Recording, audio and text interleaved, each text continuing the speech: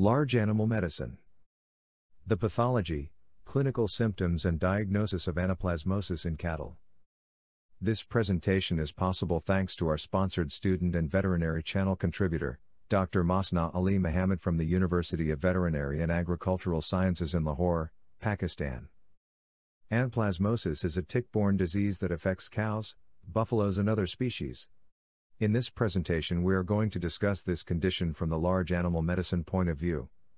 The term anaplasmosis is also known as gall sickness or tristeza parasitaria.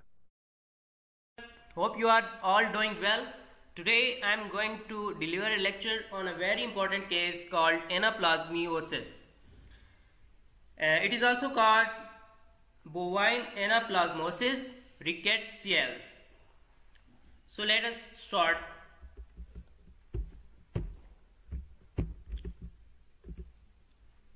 To start with the introduction, bovine anaplasmosis rickettsiales, also called tick-borne disease, characterized by extravascular hemolysis, anemia, jaundice and sudden death. It is synonymous to gall sickness. So now what is the etiology of anaplasmosis? So first of all we will see a little bit of the taxonomy. It is from order Rickettsiales, family Anaplasmatici, genus Anaplasma, species Anaplasma marginale and Anaplasma centrale. Small pleomorphic gram-negative obligated intracellular organisms are involved. Anaplasma ovis cause disease in sheep and goat. Host or for Anaplasma marginale and centrale are both seen in cattle.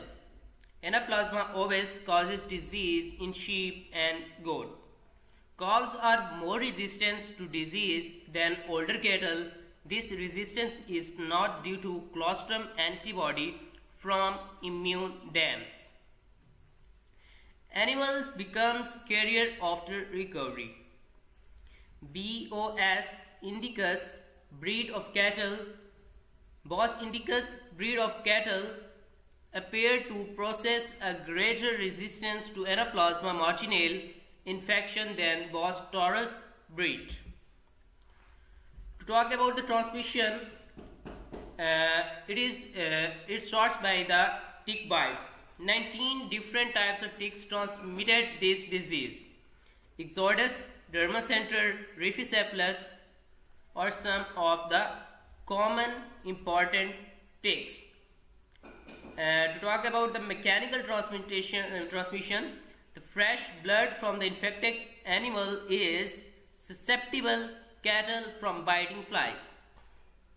Blood contaminated from mites like needles, ear tagging and dehorning and castration equipment results in the transmission of anaplasmosis. Talk about the pathogenesis of anaplasmosis. It starts from the feeding of infected blood meal by the vector to the bacteria go into the midgut of the epithelium cell of the tick and then the first bacterial application occurs. Bacterium then migrate to and invades the salivary gland. Second round application in salivary gland and bacteria present in the saliva of the tick, and then this tick take blood meal from the healthy animals and inoculate a bacterium in the body, and this bacterium enters to the RBCs and form the vacuoles. Pathogenesis continues. The bacterium are replicated by binary fission in RBCs. Up to 75% of the RBCs can be infected in acute febrile stage.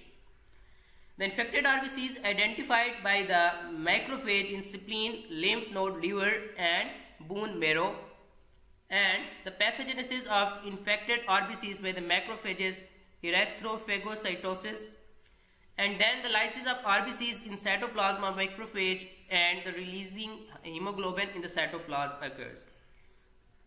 The heme group contain iron in porphyrin ring and globin chain separated. Globin used in protein synthesis and porphyrin ring oxidized. And then the producing delivered in and releasing the iron biliverdin converted to conjugate bilirubin in excess production. The pathogenesis still continues. There occurs the development of prehepatic or hemolytic jaundice. 2. The free iron into cell bind to the protein of the apoferritin, forming ferritin. Ferritin becomes oxidized and degrades to form hemosiderin. And then the excessive hemosiderin-laden macrophages found in the spleen, lymph nodes and bone marrow are observed. And spleen and liver becomes enlarged due to excessive lysis of the RBCs. Mostly body tissue becomes yellow is due to the jaundice. Due to excessive lysis of RBCs in the spleen, liver, bone marrow and lymph node, there is development of extravascular hemolysis and anemia.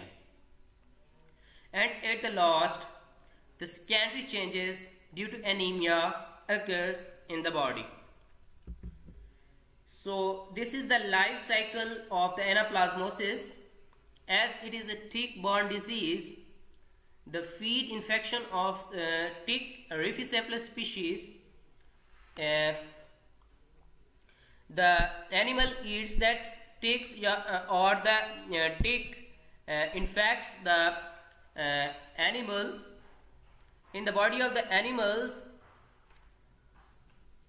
the endothelial cells are first of all infected, and these endothelial cells then release the toxins, and these toxins are then go into the erythrocytes, and the Rhipicephalus species then again eats the blood of the cow, and in the midgut of, and the pathogen goes into the midgut of the Rhipicephalus, and from midgut to the salivary gland, and from the salivary gland of Rhipicephalus it goes again into the cow when the tick infects the cattle. And this is all the life cycle of the anaplasmosis. Now we are going to discuss the clinical signs.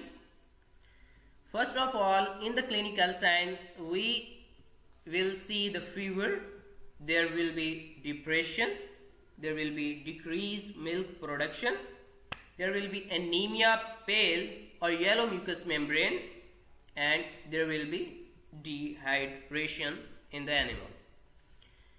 In order to discuss the clinical pathology, it includes the intra-erythrocytic organisms, spherocytosis, marked anemia, so there is decreased hemoglobin, peg cell volume and RBCs, leukocytosis with neutrophilia, macroscopic pathology, there is pale, anemic and jaundice, all tissue and carcass, pale and discoloration of lung, liver is also enlarged with round stage, and gallbladder is distended with granular bile, spleen is greatly enlarged and reddish in color, urinary bladder contains bilirubin stained urine, bone marrow hyperplasia is also seen in the clinical pathology after the postmortem. Now, what are the microscopic pathology?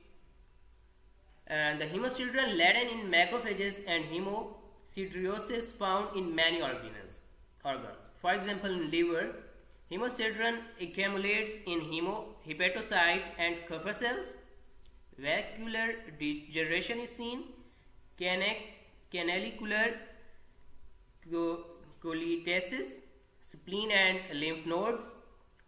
There is congestion in spleen and lymph nodes.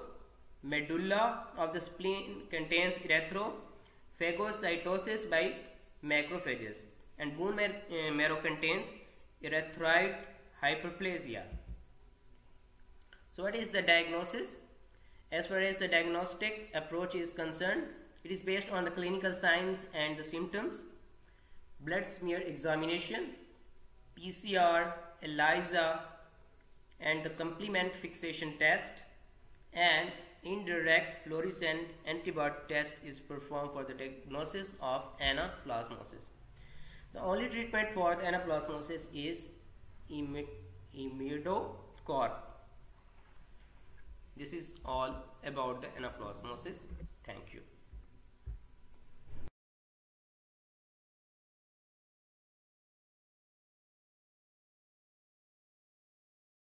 Anaplasmosis is a tick-borne disease that affects cows, buffaloes and other species. In this presentation we are going to discuss this condition from the large animal medicine point of view. The term anaplasmosis is also known as gall sickness or tristeza parasitaria. Anaplasmosis is transmitted by tick bites. The causative agent, Anaplasma, first infects the salivary gland and then proceeds to infect the red blood cells of the affected animal. Anaplasmosis bovina. Anaplasmosis in cattle symptoms. Anaplasmosis clinical signs in cattle. Tick-borne disease. Bovine anaplasmosis. Anaplasmosis in cows. Anaplasmosis in buffalo. Veterinary channel. Large animal medicine. The pathology, clinical symptoms and diagnosis of anaplasmosis in cattle.